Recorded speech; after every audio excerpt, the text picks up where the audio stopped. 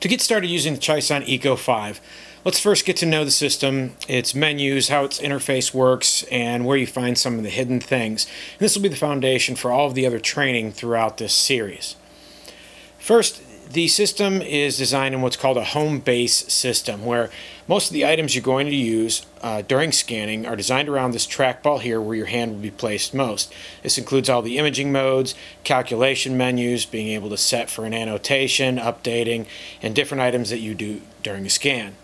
Things that we use less frequently are further away from this home position, such as annotations and using the keyboard and maybe some of these sub-menus for image optimization.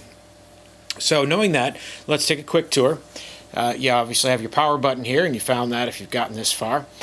Standard QWERTY keyboard, nothing special about it except for when you want to do a capital letter, you're going to hit the shift key once and then type it. The shift key will work for using it once, but it won't continue to hold down. So if you hold down the shift key and type, it's not going to work for you. Just push it down, release, and move on.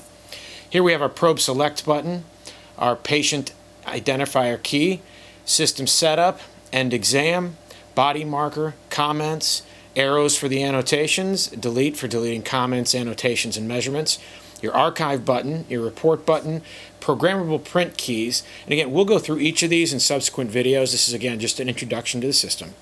M mode, Doppler mode, color Doppler mode, and B mode for 2D imaging. This update key will be used for various things such as measurements and pulse wave Doppler.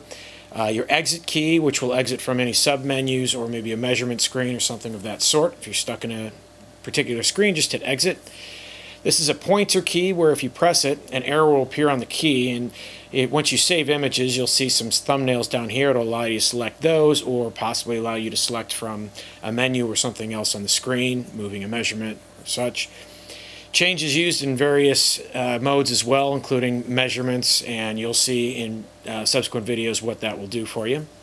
This is a menu button where if you push it down, you'll get a menu that is dependent upon what imaging mode you're in.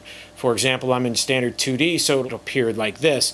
If there's subsequent menus beneath it, such as advanced, which we'll get into in 2D. There's also a utility menu that does various things in different modes. But if I hit the freeze key, this menu changes, and of course it'll change in no matter what menu I'm in, and most of those things are image optimization or parameters for various adjustments, and also, as you'll find in the 2D imaging, some like hidden features for quad screen. You find your angle and zoom here. Your gain is up here, and for the first little bit, if you're used to another ultrasound machine, you might end up twisting this instead. Just get used to the fact that the gain knob is here and it twists. And then we have our depth and focus, and notice that it says depth and then focus.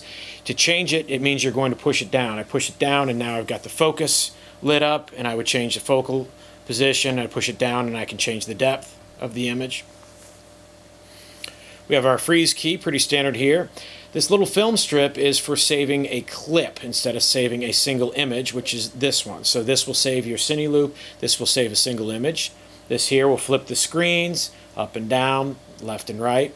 Tissue harmonics imaging mode, automatic image optimization, your standard TGCs. Up here we have what are called soft keys, and these will be referred to throughout the training as well. These refer to the menu that is right above it. So here it says frequency, so if I push down, it'll change the frequency down or up. Dynamic for dynamic range, eye image, compound, turn them on and off, and 2B for dual screen mode. Around the top we have the logo. We'll have patient information here when we enter a patient, your clinic name, the study preset that you're in, your indices, the probe, time, date, and along here we have information about the scan, frames per second, gain, power, frequency, dynamic range, depth, and as you get into other imaging modes, those will appear down here as well. We've already discussed that this would show the clipboard for any images that you've saved. There's also a menu down here showing the modes that you're in, and that will change as you switch into various imaging modes. Telling you what the trackball will do down here, depending on what it is that you're doing. And then down here we have the percentage of hard drive space that's remaining, your network status.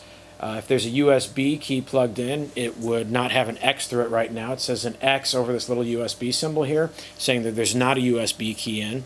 And you can take this pointer and scroll over and get the status of that. by clicking enter.